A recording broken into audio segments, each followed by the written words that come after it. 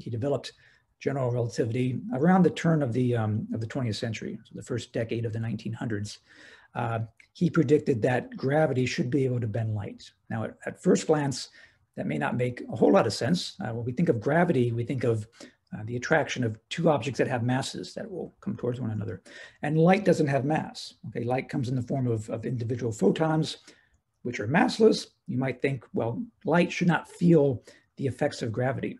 But it turns out that light does, and that was the main prediction of general relativity.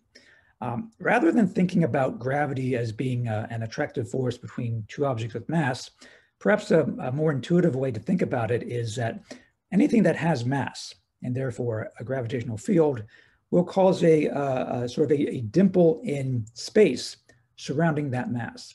You might think of having a foam mattress in your bedroom and putting a heavy bowling ball in the center. And that's going to cause the foam to sink down where you've put the bowling ball. And if you take a marble and you roll it across the flat plane of your bed, it'll roll straight when you're not near the bowling ball. But as it got near the bowling ball, it would start going into the indentation that the bowling ball would make in the foam, and you would deflect the path of that marble as it went through. Now, that's not true just for something with mass. The same thing would happen for light. So down here at the bottom here, we show this is a case where we have the sun and the Earth. And the sun, being very massive, forms a deeper dimple in space than the Earth was. So the Earth appears to go around the sun. But from these contours that have been drawn here, you can see that if light tries to pass near the sun, its path will need to follow this curved or dimpled indentation into space. So a star coming from this star B, coming from an angle that is not passing near the sun, light will travel in a straight line as it wants to. It always wants to travel in a straight line. And if there's no mass in its way, it will just travel in that straight line, and you'll see a star in this direction. Now consider a star that is located almost directly behind the sun at some unknown distance. Its light will come in. It still wants to travel in a straight line, but it must follow the curved path set up by the dimple that our sun has made in space-time. And that will, from our point of view, make the light appear as if it has bent from the real direction it's coming from. And here on Earth, you might see that star as if it were in this position here, right next to star B, when in reality, there could be a rather wide separation in angular space between star A and star B. We can look at this from a different point of view, just with one star. If we have here on Earth, and we're looking at a star in a random direction, the light travels straight to Earth in a straight line. But if that star happens to be sort of maybe near the limb of the sun or even behind the sun, its light will be, that could come directly to us. It's going to be blocked by the sun, of course, so there's no straight path for the star. But light going out in this direction could be curved such that it appears that this star comes from this direction. You've shifted the position of the star, its apparent position, because that starlight passed too close to a concentrated mass like our sun. Now, this is a highly exaggerated plot. The actual shift would be on the order of a couple arc seconds, not the full diameter of the sun, which is like 30 arc minutes. So it's been exaggerated, but this is indeed the concept behind how gravity can change the path length of light that passes too close to that gravitational object. Now, the story behind proving this is actually interesting. Albert Einstein predicted this between the 1905 to 1912 or so years. So astronomers wanted to go out and test this by trying to find a star right next to the sun during a solar eclipse. So during a solar eclipse, when the moon blocked the sun, you could see stars right near the limb of the sun, which would be, of course, too hard to see during non-eclipse occasions, and to measure whether that star had a shifted position relative to where it should have been. And the idea would be if you can see that shift, that implies that that light has been bent because the light is passing near the sun. Now, the first opportunity to do this was in 1914. And two astronomers, a German one by the name of Finlay Freundlich and an American astronomer by the name of Campbell, both set out to Eastern Europe and set up camps to independently observe the sun during this eclipse in 1914. One went to Kiev and the other one went to Crimea. Unfortunately, right after they set up camp, the Archduke Ferdinand was assassinated, and that triggered World War I. And as a result, immediately countries went to war, the Russian army marched into these two camps set up by the two astronomers and said, you're not going to do this, at least not at first. They arrested the German astronomer, made him a prisoner of war. He was released a few days later in exchange for other prisoners, but he didn't get a chance to take any data. The American astronomer, because the United States was not yet in the war, they were considered neutral, they were allowed to go on and do their experiment. However, it was cloudy, so they did not get any useful data in 1914. And when they left the country, they had to give up their equipment anyways. So even if they had detected the shift, they wouldn't have had any data to show that. So the attempt failed in 1914. But it turns out that was a good thing, at least in terms of Albert Einstein, because it turned out that Einstein had made an error in his calculation. Believe it or not, even Albert Einstein could make math errors. And he was actually off by a factor of 2 in his calculation. He predicted a shift in the position of the star 2 times bigger than it actually would have been measured if it hadn't been cloudy on that day in 1914. Between 1914 and the next opportunity in 1919, he figured out his error and corrected it.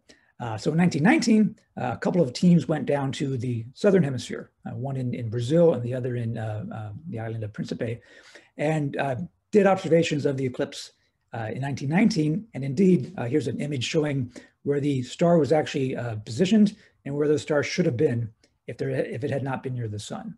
And the shift that they found was what was predicted by Einstein's corrected calculation, about a 1 3/4 arcsecond shift between where the star was supposed to be if there was no sun correcting the path and where the star actually was. So this was a great breakthrough. Everyone hailed Einstein as a genius, which probably would not have happened in 1914 if he was off by a factor of 2. They might have just totally discarded general relativity if Einstein had been wrong, but he was correct.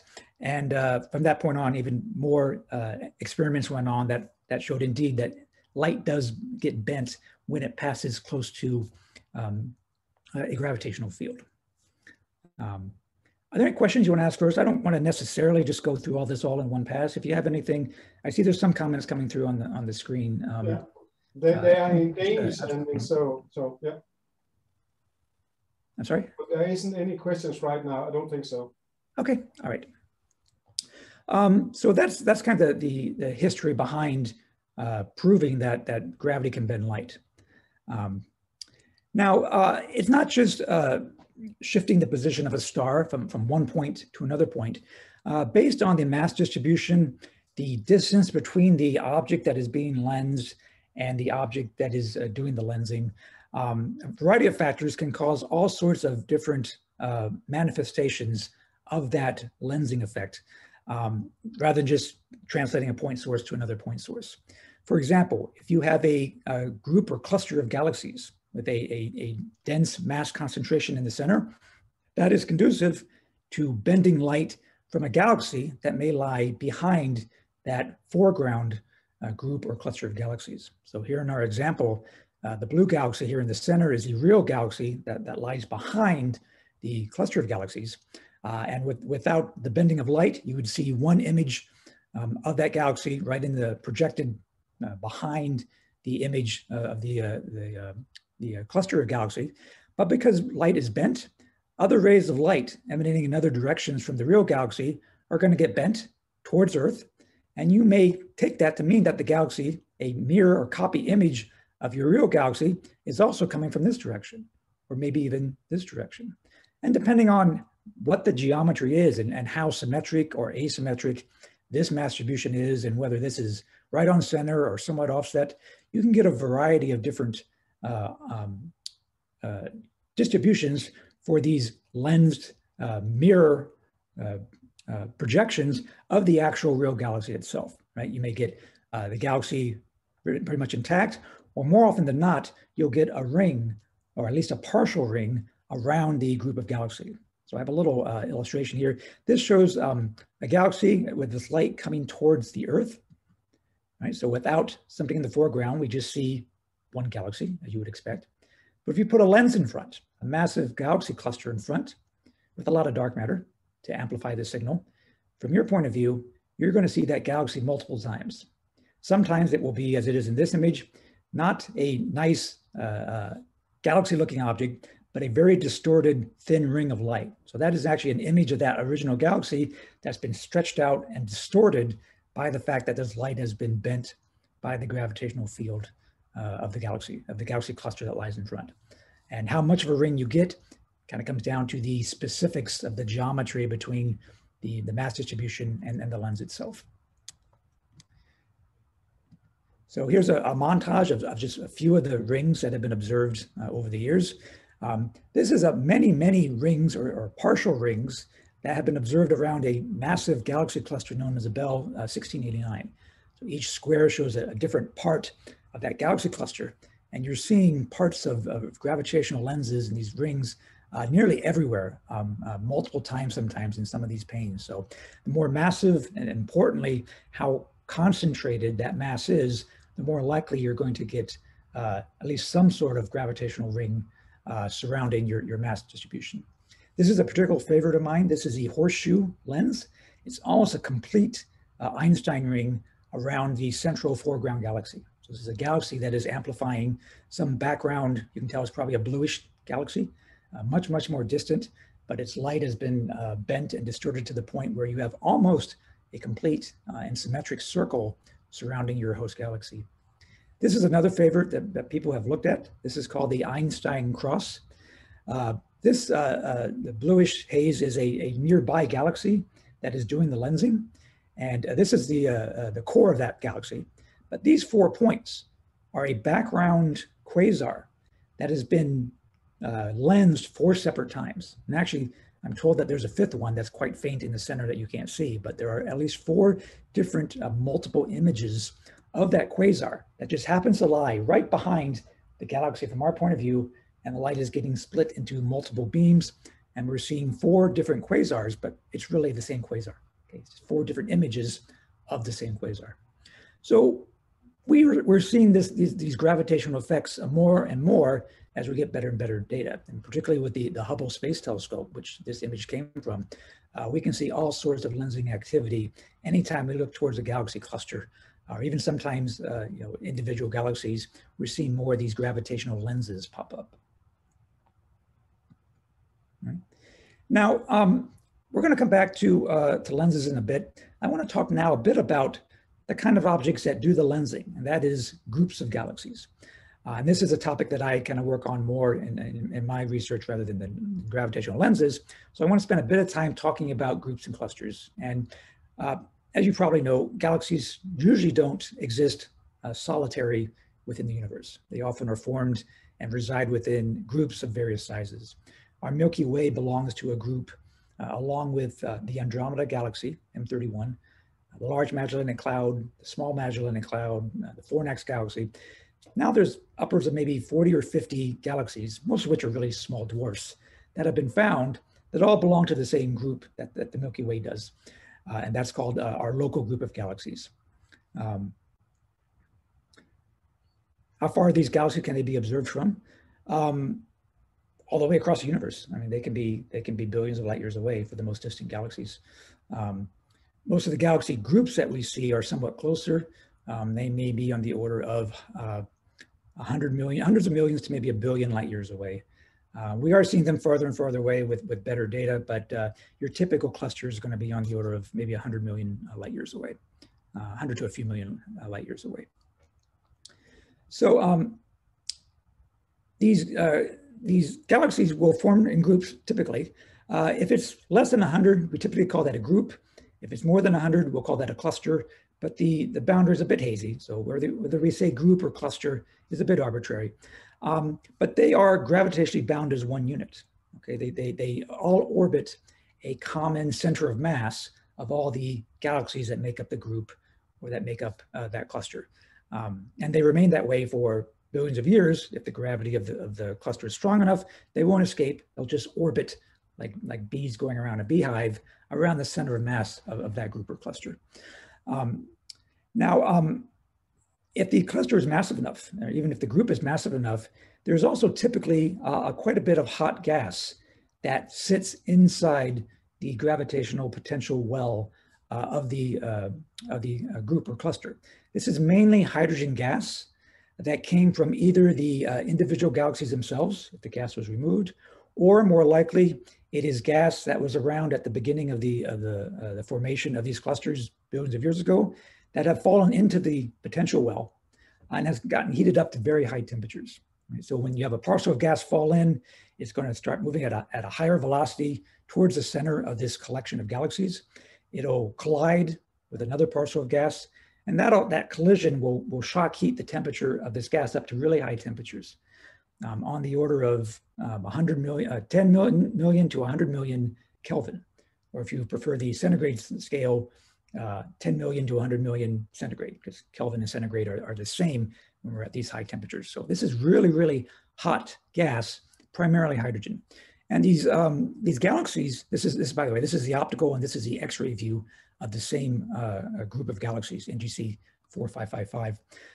These galaxies are basically swimming inside this very, very hot gas. And it's so hot that rather than emit optical light, which you could see with an optical telescope, it emits X-ray light. And we see them with our X-ray satellites, such as the Chandra X-ray Observatory. So it's at this very high temperature. Most of that radiation is coming out at in the X-ray regime. You would not see it at optical wavelengths.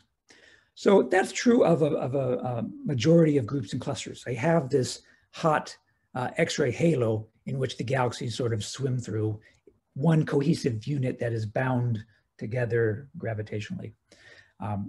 Another thing I want to point out about most clusters, if you leave them alone long enough, they'll kind of look more relaxed. Okay, you'll form a big galaxy in its center. It'll sink to the center. The other galaxies will be orbiting the center of mass, which will be usually at the center of the big galaxy. Also, if you let this gas sit long enough, it'll start to cool off. Now, it'll still be quite hot. It'll still remain emitting a lot of X-rays, but in the center, where it's most dense, it'll begin to cool somewhat faster, and the temperature will be a little bit lower there. It's still quite hot, but the temperature in the cores of a nice, relaxed system that has not had something crash into it lately will be about a factor of 2 cooler than the surrounding gas. Right? So it's all hot, but it'll be a little cooler in the center if you have a nice, relaxed system. All right, now that's a generic group or cluster. I'm going to talk a little more about what we call fossil groups. And you can see here the two main criteria for fossil groups. One is that they must be dominated by one big, typically elliptical galaxy in their center. This group here also happens to be a fossil group. So this group, NGC 4555, that central galaxy is bright enough to be in the NGC catalog, but all its companion galaxies are at least 2.0 magnitudes fainter than the brightest galaxy. And that's one of the definitions of a fossil group. You must have a 2 magnitude gap between the brightest galaxy, which is at the center, and the second brightest galaxy that is surrounding it somewhere. Right? So that's one crucial criteria for a fossil group. Now, you might imagine, what if you just have a lone elliptical galaxy that has just a couple of companion members? Would we call that a fossil group? And actually, we wouldn't. It wouldn't be massive enough to be called a fossil group. We also need it to be massive enough that you've had enough hot gas fall in to make it very X-ray luminous, right? And the number that is generally quoted here is 10 to the 42 ergs per second. Now that number might or might not mean anything to you. For comparison, the luminosity of our sun is about 10 to the 33 ergs per second. So this is about 1 billion times more luminous, more energy per second being emitted from the gas than our sun is emitting, if you want a benchmark. Basically, you want a lot of X-ray gas in there in order to qualify it as an actual group, rather than just a single, lone, isolated galaxy that meets the first criteria. It would not meet the second criteria. Any questions that we've had so far? Oh, yes. Why are they called fossil groups? I'll get to that in just a bit. It's a bit of an archaic term, pardon the pun, but I'll say that in a second. The other one is, do we have a catalog of groups? Yes, there are large catalogs. Tens of thousands of groups are known to date. Most are not identified as fossil groups. They are just regular groups where you don't have that 2 magnitude gap between the brightest and the faintest. But yeah, there are catalogs that can be found that list a whole slew of galaxy clusters. The biggest, the one with the brightest clusters and the earliest one is called the Abell catalog, compiled by George Abell way back 1940s and 50s and such. Those are the nearest ones and the brightest ones, but you may even want to look up the Abell catalog, and you can start there. But by now, with all the surveys that have been done, there are tens of thousands of groups of galaxies that are known within our universe that have been identified so far. There's also a Søren that raised the hand. Søren, will you ask your question?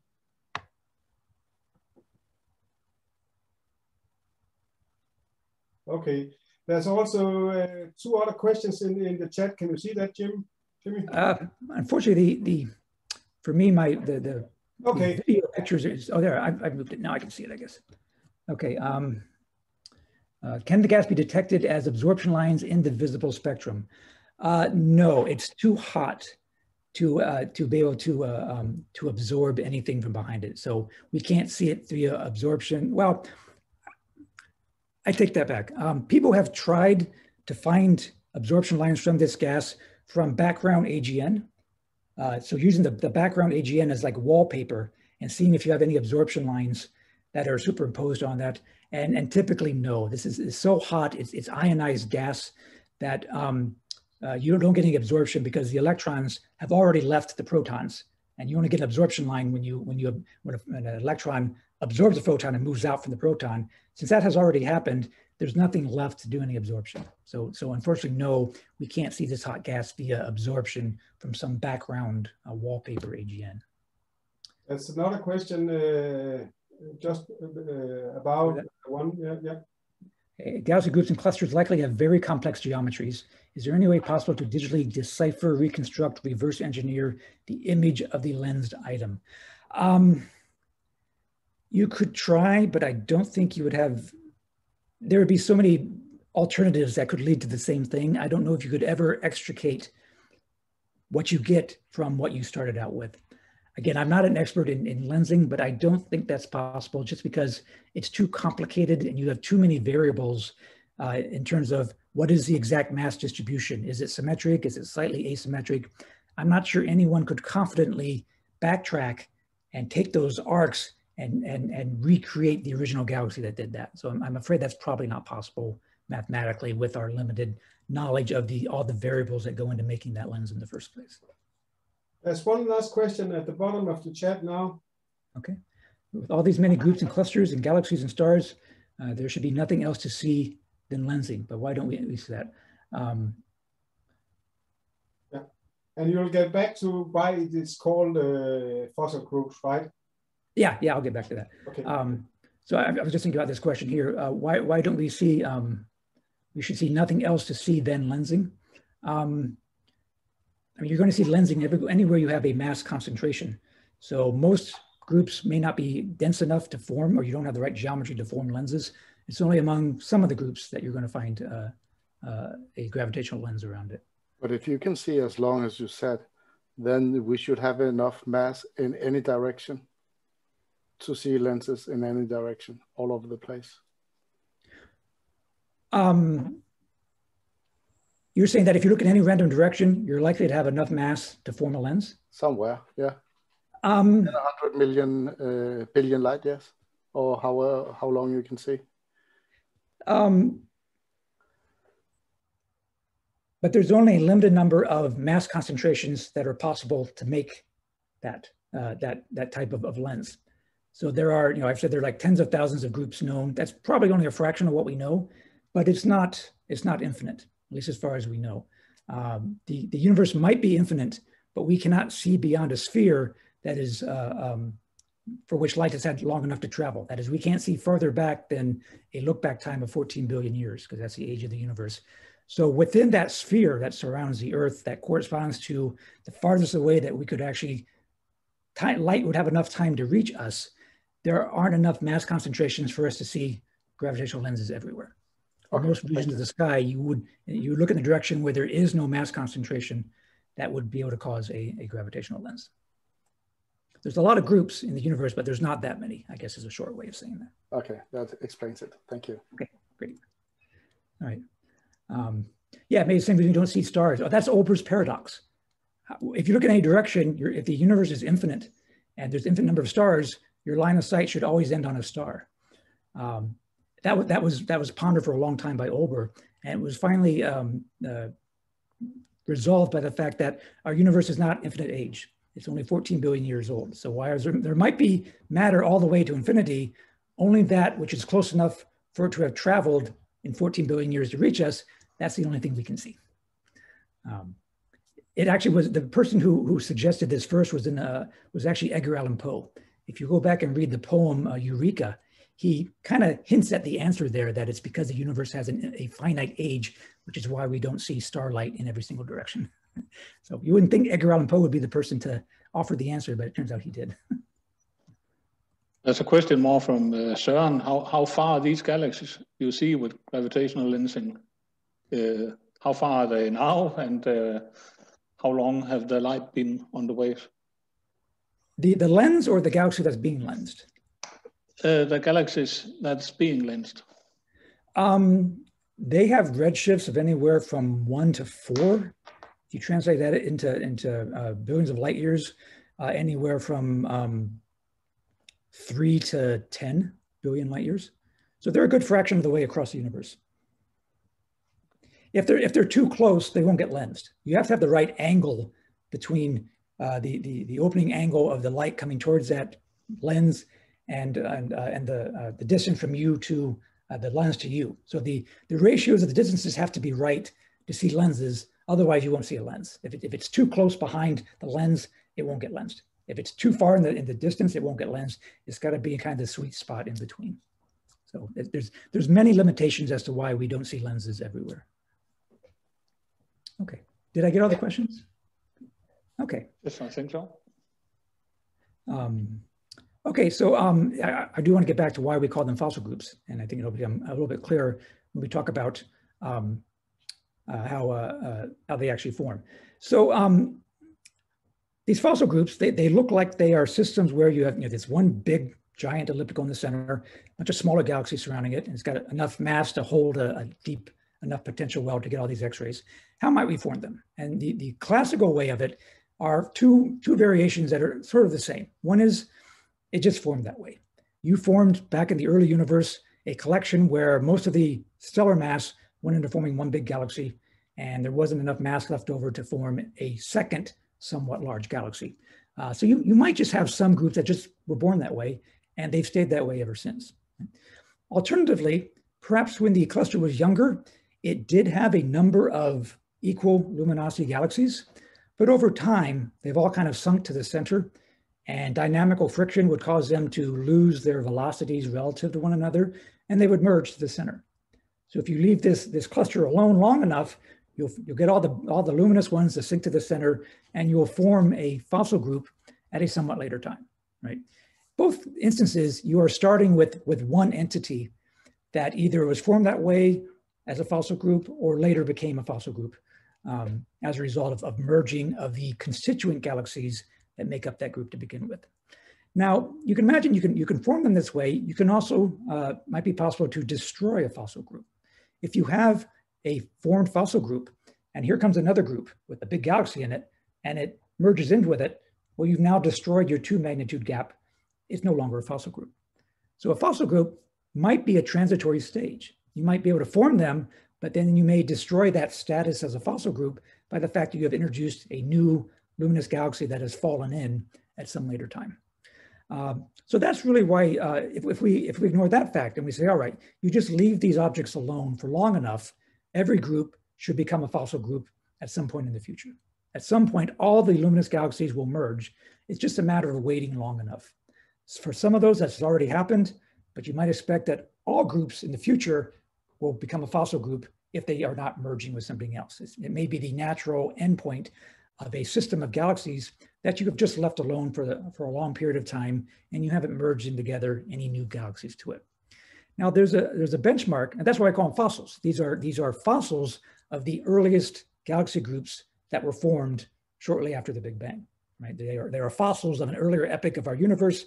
Those clusters have remained there untouched for 5, 10, 12 billion years, with nothing new falling into them. And so they are fossils as a result. Now, one piece of evidence that supports that at least some of these are fossils is the following. Remember that I said that if we, let me go back a slide. If you look at the hot gas, if you leave it alone long enough, the gas begins to cool in the center and you get a somewhat lower temperature in the inner parts than in the outer parts.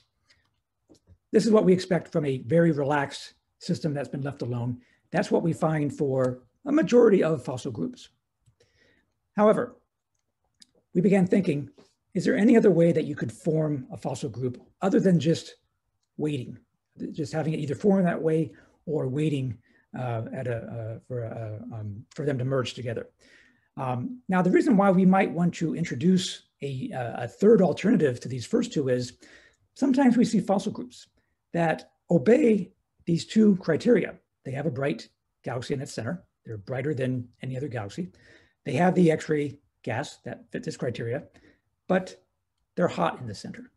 Okay, they're hotter than they ought to be, as if something has stirred up that gas and heated it up in the relatively recent past. So in other words, they look like they're fossils, but they have X-ray properties like they're young, right? And these really didn't have a good explanation as to how you could have a system that looks old from a galaxy point of view, but looks young from the fact that it has this hot gas in the center that is even hotter than you expect it to be. So our main goal was to seek out an explanation for why you see these fossil groups that kind of buck the trend. They look like they're old systems, one big galaxy in the center, but they're hotter than they should be, indicative of something having slammed into them recently, somewhat recently, that has heated up that gas. So we wanted to come up with another explanation for fossil groups that appear young by one criteria and appear old by another criteria. All right, so we came up with the following idea. Could you form a fossil group if you started with two originally separated groups, each one of which had a bright galaxy in their center, but they weren't necessarily fossil groups to begin with.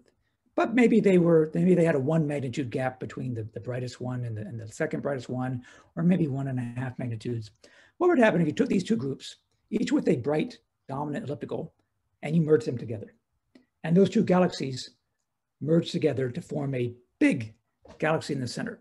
Could you create a new or modern day fossil group by merging together two groups that were already almost fossil groups themselves?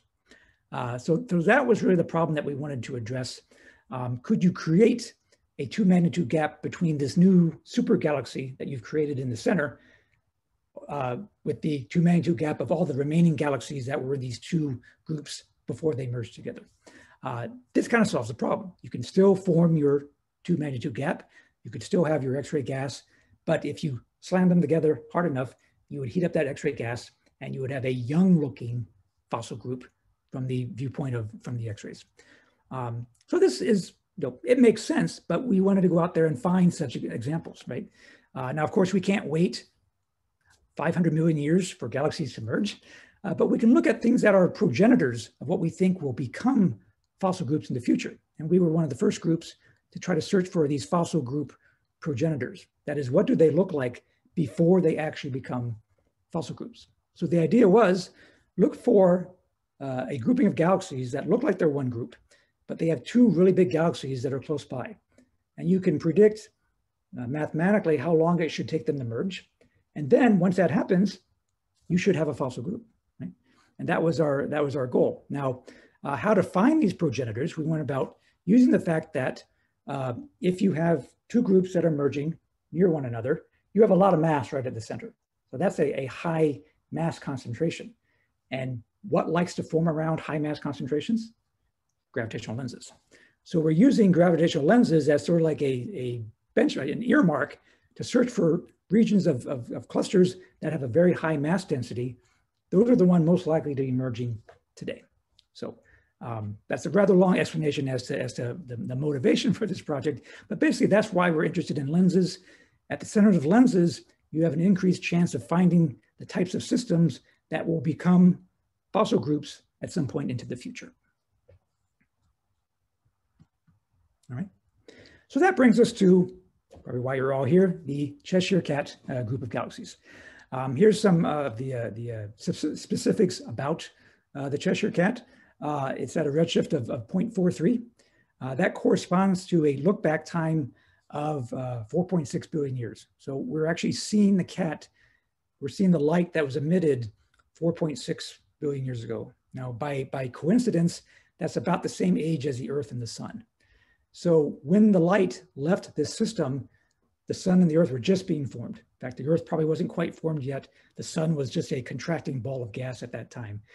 It doesn't really mean anything. It's just a nice coincidence that the time it's taken the light to reach us is the same time that it's taken the Earth to go from creation to where we are today. I'm told that some of you have tried to look for the Cheshire Cat. It is in the constellation Ursa Major. But you can see why it's gotten all the attention, right? You have two very bright galaxies in the center. These are the two eye galaxies. You have a nose galaxy in just the right place. And of course, the gravitational lenses.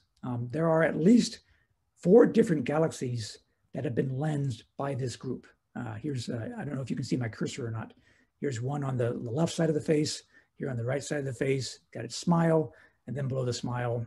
There are a few other lenses for which we don't have redshifts for. They could be a different galaxy, or they could be a multiple of one of the 4 that we already know. But this is quite a high mass concentration to form at least 4 different gravitational lenses from 4 separate objects. The 4.6 billion light years, are those the eyes or the lensed galaxies? The eyes are in the, oh, sorry, that's the group itself. The lensed galaxies are much, much further away than that. So they're more like, if I had to guess, more like 7 to 10 billion light years away. Their look back time would be correspondingly larger. So the 4.6 billion is that of the host, the constituent lensed galaxies themselves. The lensed galaxies are farther away than that by several billion light years. Okay. So yeah, this is screaming for someone to do a press release on, right? It looks really, really nice, especially with the Hubble image of it. You see all kinds of nice detail there. And I should say, I did not discover this lens. This was found previously in the Sloan Digital Sky Survey. And because of that, another group asked for the Hubble time for it and received that. I know an amateur astronomer in the US dug it out of the archive and won some sort of contest they had for pretty images. And they actually talked about it on one of the US late night talk shows. Right when I was working on it myself, I go, oh, if I'd worked just a little bit faster, it could have been my work that they talked about on the talk show. But people really like this because it's so, it's humorous to look at. What was known previous to our work, let me see the question here. So because of the redshift, we were seeing the lensed arc must be UV or X-ray radiation. No, it's the redshifting is about 40%. So that's like going from 5,000 angstroms in the optical to 7,000 angstroms. So you're going from middle of the optical to the red part of the optical, or from the red part of the optical into the infrared. It's not that large a shift to go from UV or X-ray all the way down the optical. It's about a 40% increase in the wavelength, given that it's at a redshift of 0.43. Also, 1,800 kilometers per second is not 6 times the speed of light. The speed of light is 300,000 kilometers per second. So this is a couple percent of the speed of light. But indeed, these two eyes, it was previously known that they had their redshift determined from the Sloan Digital Sky Survey. They're bright enough. They're about 18th magnitude, that there were velocities measured for them, and they differ by about 1,800 kilometers per second. So they're both, of course, moving away from us. The entire group is moving away from us because the universe is expanding.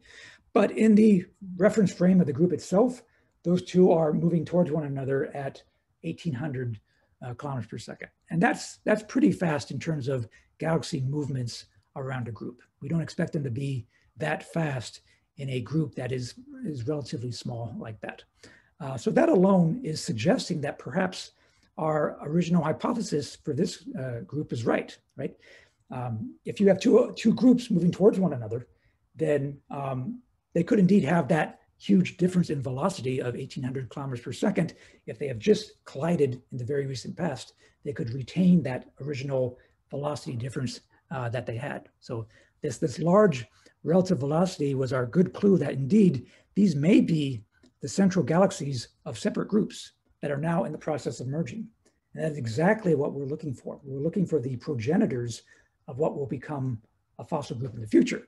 When these two eyes merge together into one super galaxy, they will be 2 magnitudes brighter than the second brightest galaxy. It'll be a fossil group once those two eyes come together. They haven't yet from our perspective, but when they do, this should become a fossil group. This is what we believe to be a fossil group progenitor. But we have to prove, though, that the method that we described is correct. Is this actually 2 groups that have come together, or was it simply one group and you had one lone galaxy come in by itself, which really isn't a group merger. It's just one rogue galaxy that is joining an already formed group. So that's the main question that we wanted to answer at the time. You expect the merged supergalaxy in the middle of the young fossil group to always be an elliptical galaxy, as they would normally be the collision of 2 major galaxies. In this case, we would. If you merge 2 spirals, like the Milky Way and M31 will in about 4 billion years, all the gas that we have in the disks of these 2 galaxies is going to be converted into star formation all at once. And there'll be a huge starburst that will happen when you merge 2 spirals. Now that happens for about a couple billion years, and then that dies away and you're left with an elliptical in the center. So when our Milky Way and Andromeda galaxy merge, the end result will be an elliptical, but in the meantime, it will be a spectacular fireworks of star formation as all that cold gas in each of the disks gets used up. That will not be the case for these 2 galaxies because they're already ellipticals. They don't have any cold gas within them. There's no way to make any new stars within them. They will simply merge to form a bigger galaxy that's twice as massive and twice as many stars as each one is individually. So they should remain an elliptical galaxy. Okay, so we have our hypothesis, but we want to tell whether are these actually 2 separate groups that are coming together. And it turns out that we can do that. If we can take the spectrum of the object and we can determine how fast it is moving within the group itself. Concept that I'm sure many of you are already familiar with. If you've ever taken spectra, you understand of course what a spectrum is, and that you can drive how fast an object is moving either towards or away from you based on how some spectral feature has changed relative to where you expect that to be. So for example, if you're looking at an emission or an absorption line from hydrogen, you know where it ought to be from atomic physics. It's always going to be at the same wavelength if that object is at rest relative to you. If that object is coming towards you, it's going to be blue shifted. It's going to go towards the lower wavelengths. If it's moving away from you, then it's going to be red shifted. And that feature will appear at a longer wavelength than it would if that object is at rest. Now, since we're talking about galaxies and galaxies are moving away from us, really everything's going to be red shifted here. We don't see any galaxies other than M31 that are blue shifted. And Hubble's law, Edwin Hubble predicted and showed that the farther away a galaxy is, the faster it's moving. That's what Hubble's law is.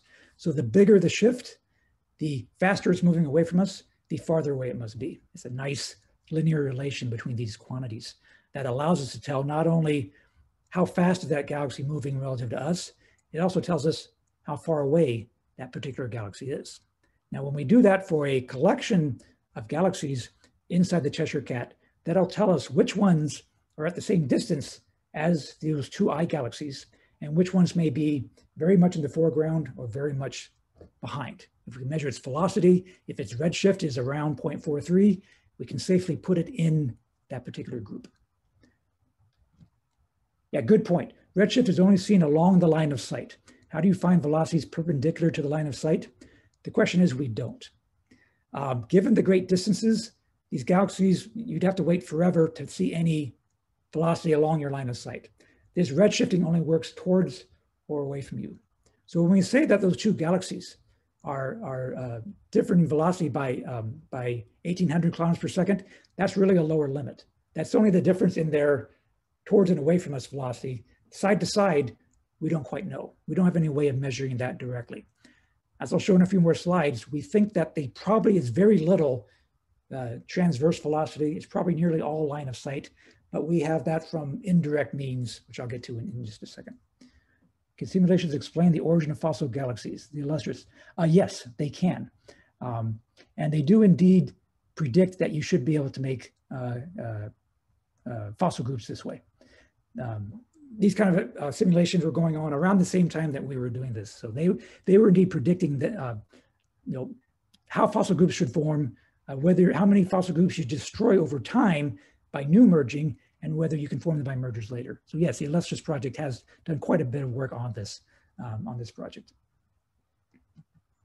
Okay, so if we want to tell how far away a galaxy is, we have to measure how fast it's moving away from us.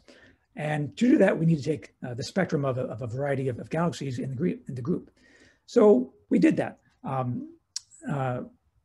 We ultimately got time on the Gemini telescope. Now I wanted to just take a little bit of time to tell you what it's like to go observing. I am by no means an optical astronomer aficionado. I just kind of dabble here and there in optical astronomy.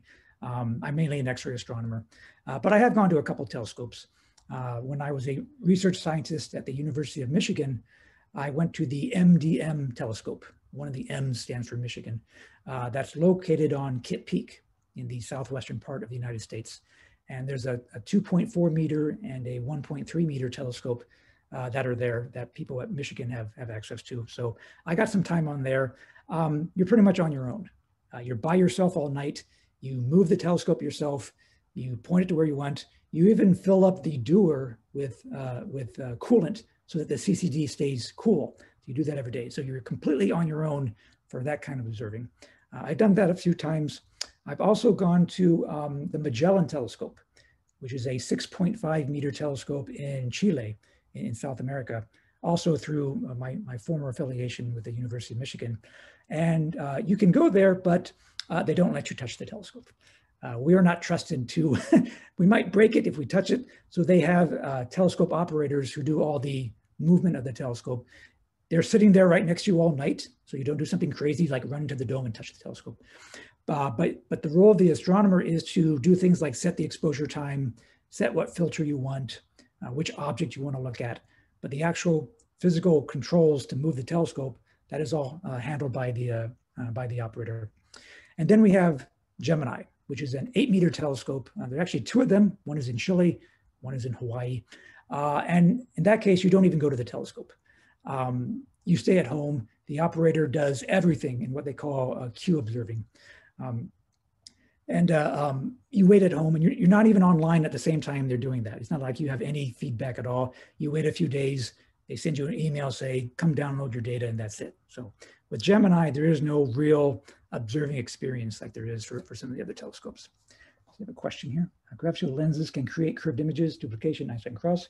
Can one assume that there are actually many more lens objects in the sky, but that the distant object only is repositioned when we observe it? So no big distortion of the light beside the repositioning as with the star. Oh, you mean just shifted over? Yes, that is probably possible if the shift, if the mass distribution was so pure, was so symmetric that you moved the system over a bit without duplicating it.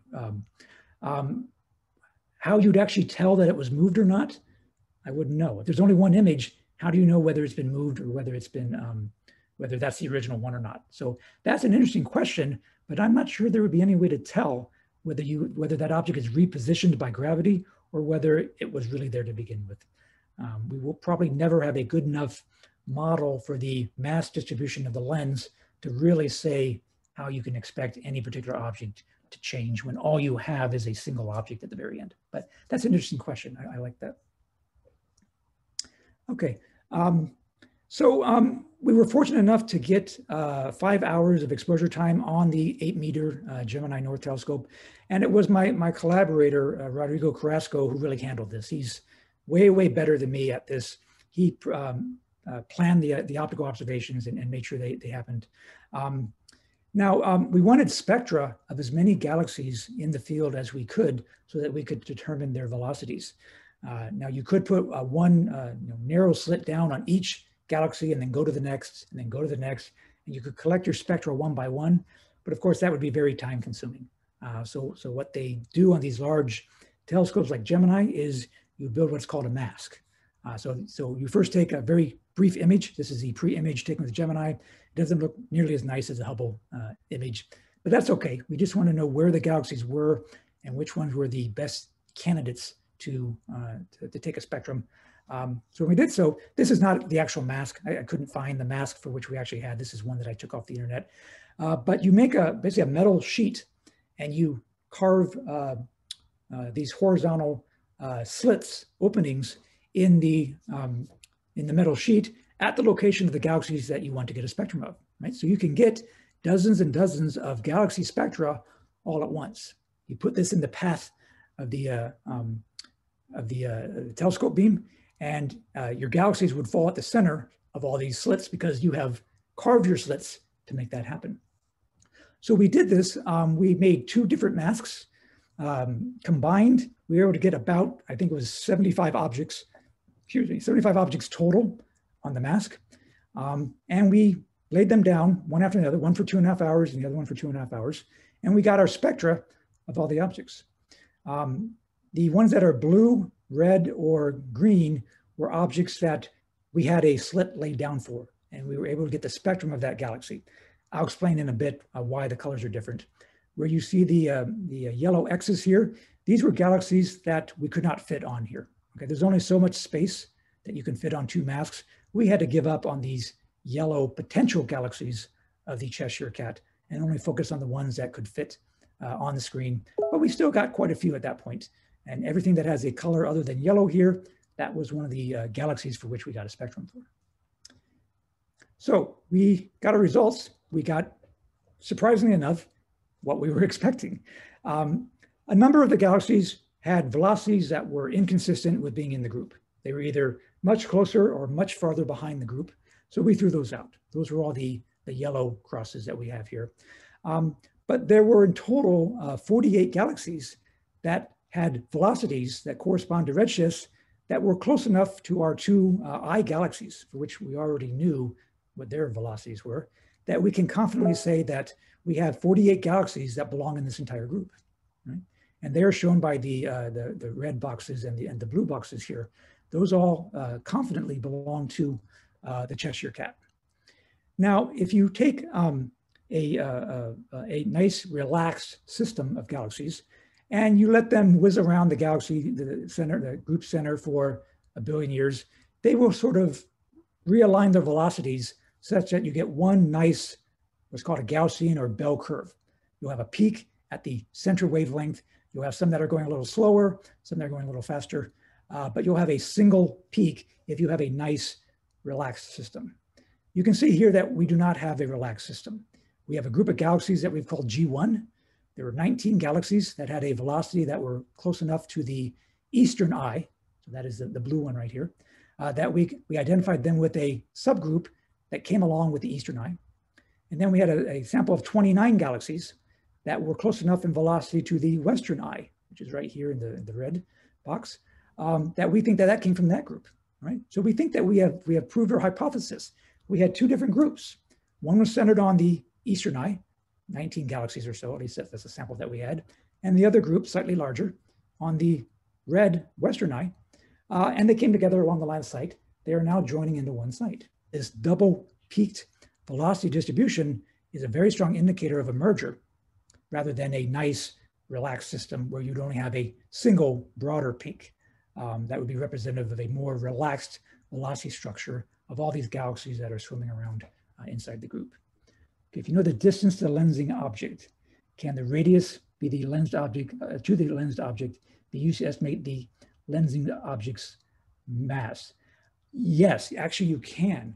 And that's important because with some of these arcs that you see, the distance from the center, and if you know also the redshift of the object from behind, you can work through the mathematics and it tells you how massive that group is inside that ring. You don't get the mass outside that ring, you get it inside the ring. And this is important because when people do that, the mass that they get inside the ring is way larger than the mass of the galaxies and of the hot gas. Does anyone know what the remaining mass is? Yes. It's dark matter. It's dark matter. That's one of the key evidence for dark matter. 90% of the mass in these groups and clusters is dark matter. Only 10% are galaxies and the hot gas. And the amount of mass that there's more than one way to determine dark matter in a cluster. There's actually 3 different ways, with the gravitational lens being one of them. This is one of them. This is one of the ways, and they all pretty much agree. They all agree that there's about 10 times more mass there than what you're seeing in the form of stars or in the forms of hot gas. So you're right on the button with your question there. The radius does tell you how much mass is enclosed inside that arc. But that's a whole different talk if we want to talk about dark matter. This talk is not about dark matter. So these 2 groups, we call them G1 and G2. We believe that they were separated groups. They each had a bright galaxy in their center. The 2 eyes were separated at one point. They merged mainly along that line of sight. They are now forming a supergroup where those 2 eyes are going to merge, and you will form a fossil group at this point. But for the moment, they still look quite unrelaxed, quite young. This double peaked velocity distribution tells us very strongly that this is not a relaxed system. This is a very young system. At least the output is very young. You just probably merged these 2 together in the relatively recent past. These galaxies have not had time to realign themselves into a single bell curve shape. They're still showing 2 well-separated distributions. Is the distance measurements of the 2 eyes accurate enough so it can be concluded that it is really a merger rather than 2 groups that run away from us in parallel trajectories, but with a considerable axial separation? Yes, we can, and that's going to be coming up in the next slide. So I'll save my answer until how we know if these aren't at just very, very different velocities, that they actually are near one another. But that will become clear once I talk about the X-ray observations. So as I said, I'm an X-ray expert more than I am optical. So at the same time we were gathering the optical data, we also wrote a proposal to get observing time on the Chandra X-ray Observatory. Now, X-ray observations are somewhat different from optical.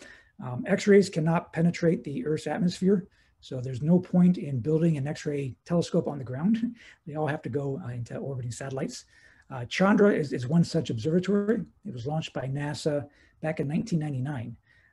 It was launched from a space shuttle in Florida. I went for the launch to go watch it, and with 7 seconds to go, they scrubbed the launch, and I had to go home. And I ended up having to fly back to Michigan, and I missed the actual launch 4 days later. So one of my great regrets in life is that they scrubbed this mission 7 seconds to go, but better safe than have it not go into orbit. But eventually went up, and for the last 22 years has been sending back some of the best quality X-ray astronomy data that we have.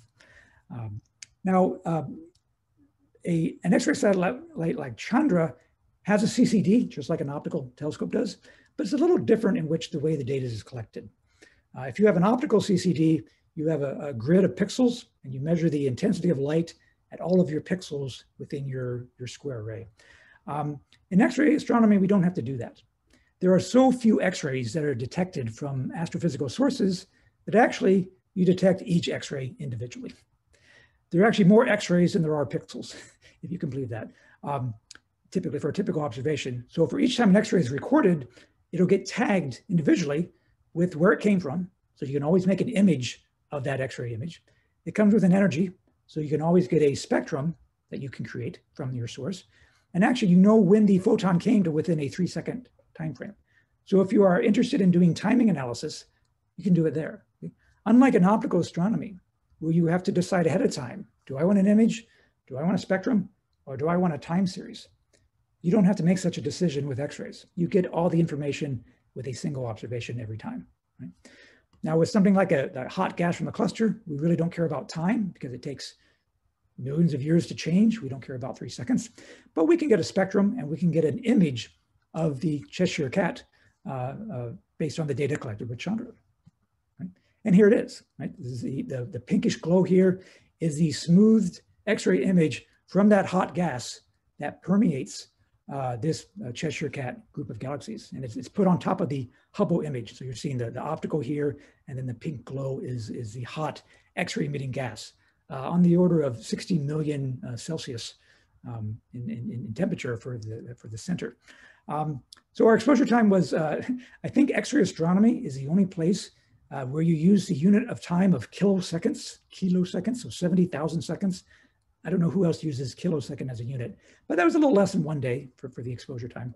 Now, to answer the question of, could these be two groups that were very well separated radially, but happen to be projected along the line of sight? We thought that might be the case, but the X-ray observation rules that out. If that were the case, then each group would have their own X-ray halo. So you would see a concentration here, and you see a concentration here.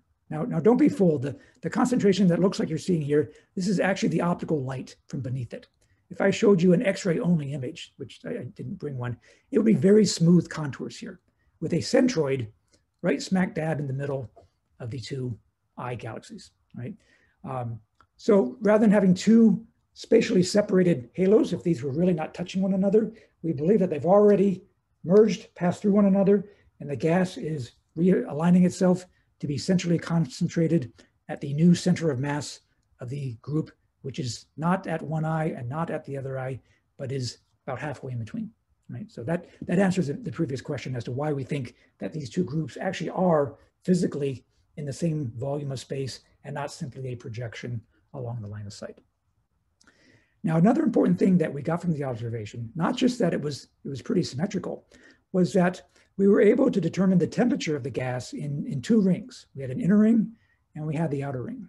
Now, remember I said earlier, if you have a nice relaxed cluster, you expect it to be cooler in the center and then somewhat hotter in the outskirts, okay? In this case, it was exactly the opposite. It was much hotter on the inside than it should have been, right? It should have been about a factor of 3 cooler than what we measured it to be, but it's hotter here and somewhat cooler further out. Another key indicator that this is a merger. Something slammed together into this group relatively recently. It's still hot from the shock and it has not had time to cool down yet. So we have two key but completely independent pieces of information that tell us that this was a merger. We have the two different galaxy velocity distributions, and we have the hot gas in the center indicative of a merger. So we think we have finally, or we did back in 2015, we saw this issue. We do believe that we had two galaxy groups that have merged along the line of sight, and they will form a fossil group at the future. You want to work through the numbers. Given the temperature of this gas, this corresponded to a Mach number of about 2. In other words, the velocity of impact from the two groups was about twice that of the sound speed of the gas itself. So whenever you have a Mach number greater than 1, you're going to get shock heating. And indeed, we see what we believe to be shock heating in the very center. That's why the temperature is higher in the center. Now, not evident from this image because you're seeing the optical beneath the X-rays. If you look at this eye right here, if I were to take away the optical and leave only the X-ray, you would see a point source right here in X-rays. It looks something like this. This is probably an unrelated quasar or active galactic nucleus that's emitting a lot in X-rays. And we see them, of course, scattered along the sky, but there's also one exactly where the eye is. So if you could, in addition to this being a Cheshire cat, if you superimpose the X-ray, the right eye, or the cat's left eye, is going to be glowing in X-rays. So that's kind of interesting that if this image isn't spooky enough, looking like the Cheshire cat, this eye is actually glowing brightly in X-rays, indicating that you have a very supermassive black hole in the center of that galaxy that is being fed material and is emitting a lot of X-ray radiation as a result. Now, another spooky thing about this eye, if you look very carefully at the Hubble image, that Western eye galaxy has 2 nuclei.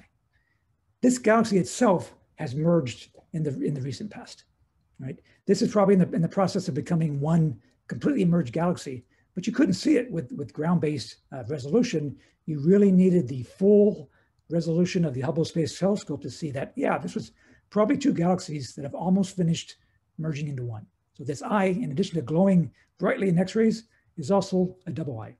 A very creepy eye from this point of view that I don't think has been fully recognized by those who have not looked carefully at the high resolution Hubble image of this very fascinating group. All right, so this is kind of the final science slide I want to do is those two eyes, we said that they will merge one day, and we can actually do a rough calculation on how long that will be from now. Given how far apart they're separated and how fast they're moving relative to one another, we can put an estimate on how long it'll take dynamical friction to make them merge together and form our big super galaxy at the center. And it comes out to be about 1 billion years.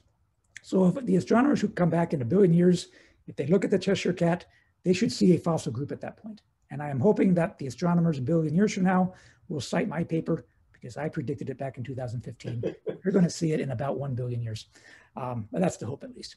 And as such, we believe that this is the first demonstrated instance of a fossil group progenitor having been found. And it was found thanks to the fact that it had this very comical looking set of gravitational lenses that is surrounding it.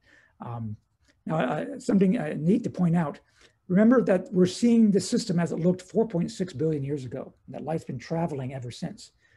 That's a lot longer than the time it'll take to merge.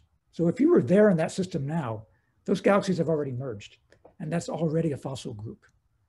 We won't be able to confirm until that light reaches us in about 3.5 billion years. Because of the lag in time it takes for the light to reach us, we know that that system must already be a fossil group, but we can't call it that yet because that light from that merger won't reach us for quite some time. So that's the limitations of living in a universe where the speed of light is not instantaneous. It takes time for light to go from one side of the universe to the other.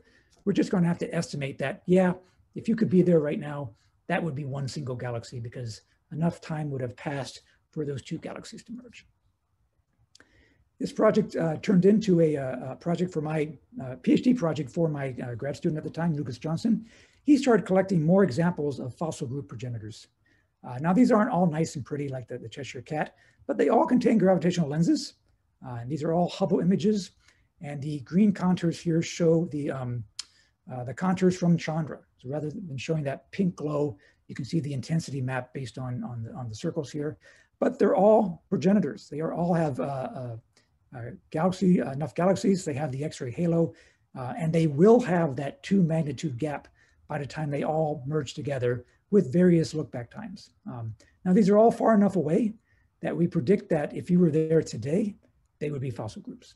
That is, their look-back time is greater than our estimated time for everything to merge together in their centers. So we call them progenitors here, but in reality, they're probably already fossil groups. And that was a project that I said went on to become the PhD dissertation of my grad student, former grad student, Lucas Johnson. So that's really, I know I went a lot longer than I said I was going to, sorry. But that's really all that I wanted to say.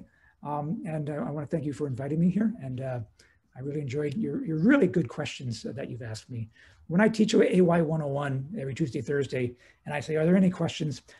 I get nothing but silence from 160 students.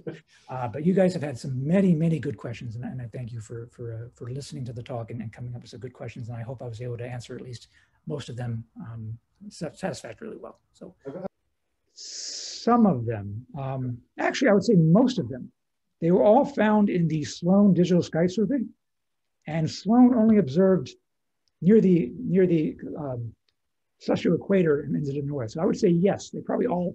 Because the fact that they were found by Sloan probably means they are all visible from the northern hemisphere.